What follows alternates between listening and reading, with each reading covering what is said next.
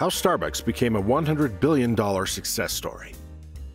With over 33,000 locations worldwide and a brand worth more than $13 billion, Starbucks stands far above even its closest competitors. However, in 1971, when the company was founded in Seattle, Washington, fresh roasted coffee beans and espresso-based drinks were a niche specialty product with an uncertain future.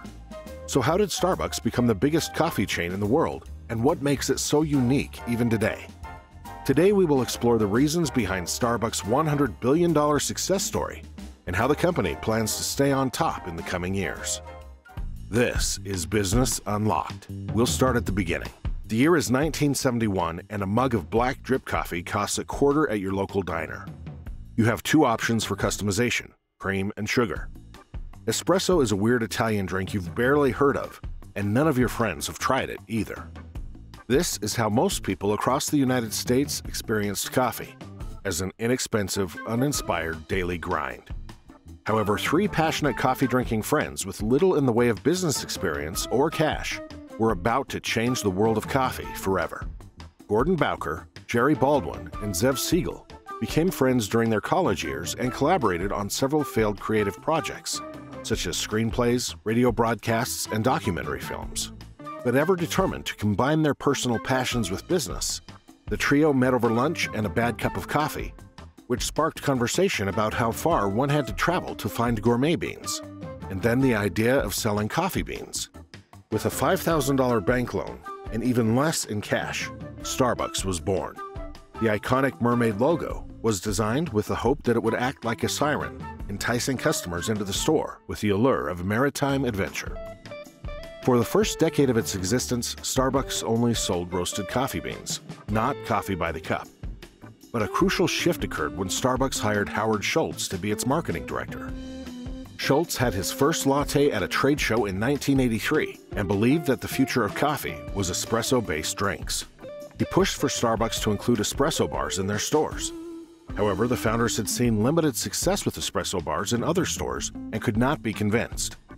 When Bowker sold his stakes in the company, Schultz leapt on the opportunity to buy in. Under his leadership, Starbucks grew exponentially in the following years and has only continued to grow even after Schultz stepped down as CEO in 2016. Altogether, it took decades for Starbucks to land on the path to success. It also saw numerous changes in leadership and direction, not all of them immediately rewarding. Because of that, its success may seem like a mystery. After all, many companies sell coffee beans, and countless more sell coffee drinks. What makes Starbucks so different? The difference begins with Starbucks' values and corporate culture.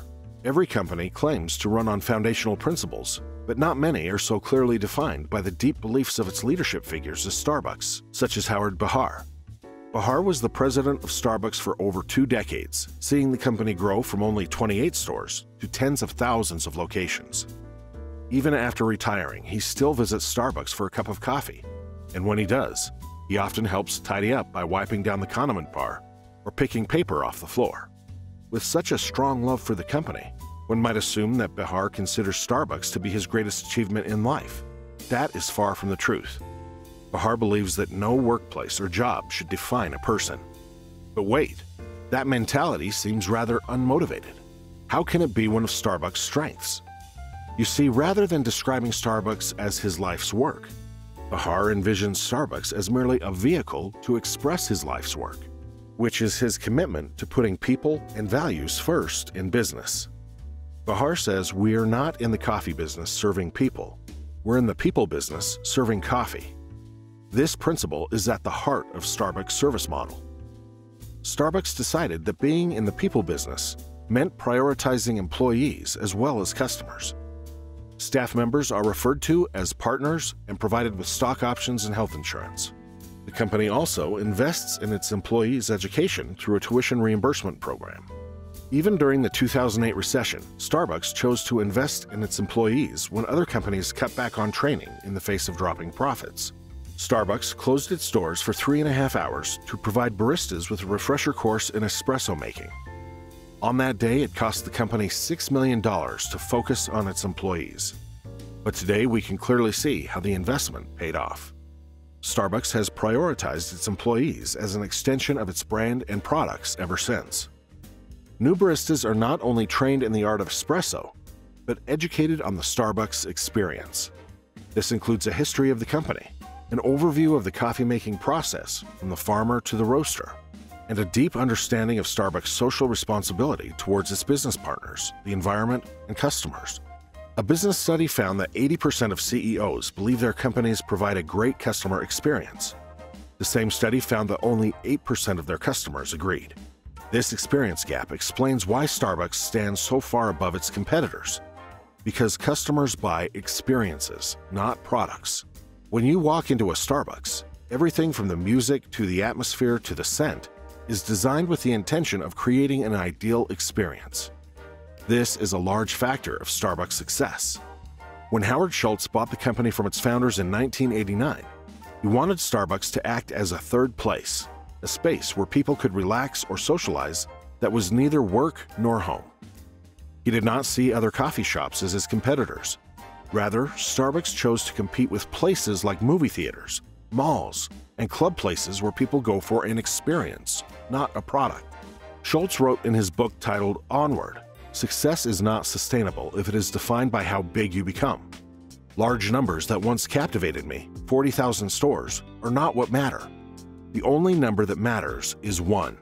One cup, one customer, one partner, one experience at a time." A vibrant, unique customer service is created through the smallest details, such as background music. The music played at Starbucks is selected by in-house music curators who know that ambiance is not only part of the brand, but also why customers come through the door time and time again. Starbucks has even integrated their playlists into their mobile app so that customers can now know what is playing and save songs for later listening.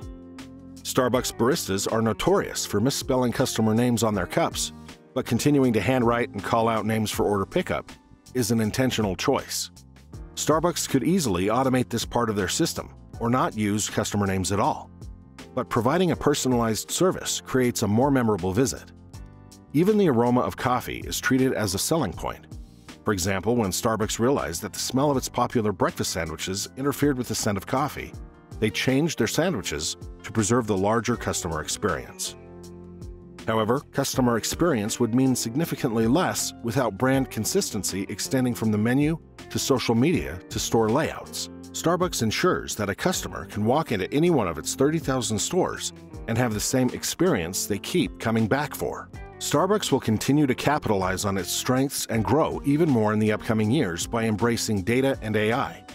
It uses a system called ALAS to analyze the economic pros and cons of new locations based on population density, average incomes, traffic patterns, and existing stores.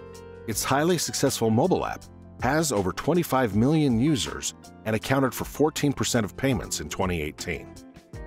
The app uses AI to create a personalized user experience by remembering a user's preferred orders and creating recommendations based on weather, location, and local holidays.